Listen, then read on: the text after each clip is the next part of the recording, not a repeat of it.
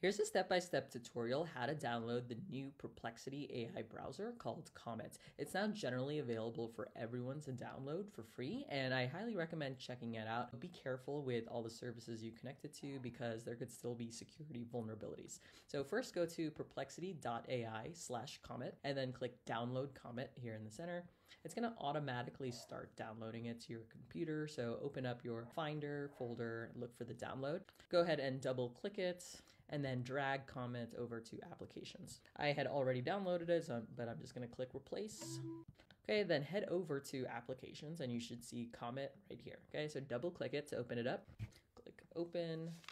And you're going to see this really neat, fancy video introducing this new browser. You can skip this, by the way. You do not have to import your Chrome settings, so I'm going to say do this later. Choose a profile name. Let's call it Sabrina. This is a funky color. Okay, continue. And these are all optional, so if you want Comet to be your default browser, you're going to leave this checked. If you want it on your dock, if you want to open it every time you start up, if you want to help improve the product, I'm going to uncheck this, and I probably don't want it to be my default browser yet. Okay, and this is what it looks like. Okay, you just sign into your Perplexity account so that you can unlock all of the features, but you don't have to do that right away. Just click skip for now right here.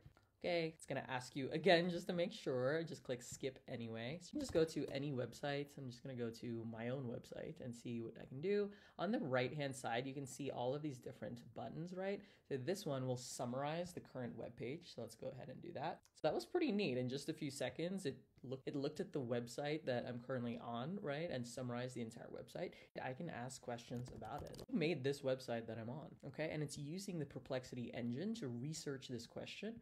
And it got it correct. Blood data was created by me. Click up here, new thread, if you want to start a new type of conversation, and it's going to be looking at this website as well. And just like normal Perplexity, you can drop in files, you can take screenshots, you have voice mode. Again, be careful with what accounts you give Comet access to because there could still be security vulnerabilities. This stuff is brand new.